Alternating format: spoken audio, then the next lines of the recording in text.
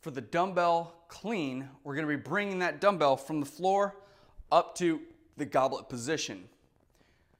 Two reasons you'd use this. One, you want to set up for a goblet squat. Two, you just want to do dumbbell cleans. I don't recommend making this a staple exercise. It just gets a little awkward with the dumbbell. I'd prefer using a kettlebell or a barbell, but if a dumbbell is all you have available, it's great to develop that explosive hip extension power as you're continuing to work on your deadlift skills. We're going to set this up the exact same way we did for the dumbbell deadlift. So if you haven't already, or if you need to refamiliarize yourself, go ahead and check out our video on the dumbbell deadlift. It's going to be the exact same position setting up. I won't go too much over that, but I will go over the clean portion of this movement.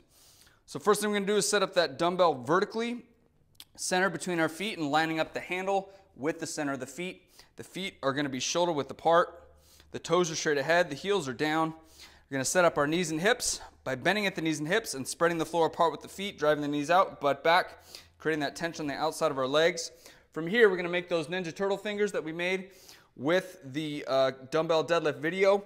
We're going to wedge that dumbbell handle in between the center created by those wedges.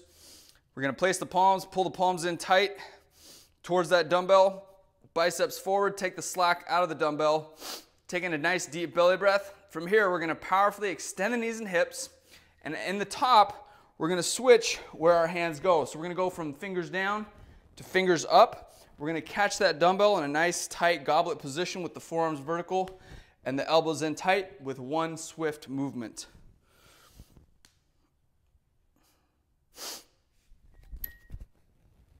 The dumbbell actually catches a little bit of air, so you need to be quick. When you come back down, it's going to be the same thing. You're going to allow that dumbbell to slide down. You're going to rotate your hands and catch. As you can see, using a dumbbell and getting heavier and heavier and heavier with the dumbbell is going to make this super awkward, because that dumbbell head gets really big and it gets a lot more awkward to try to hold on to through those transitions.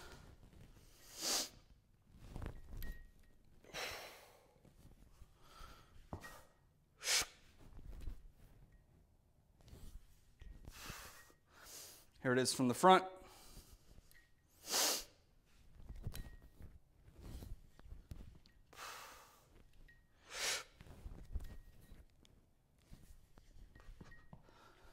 And the side.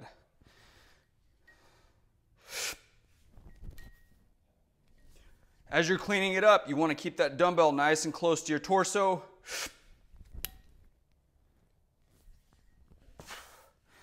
Trying to avoid moving it away from you. That's how you do a dumbbell clean.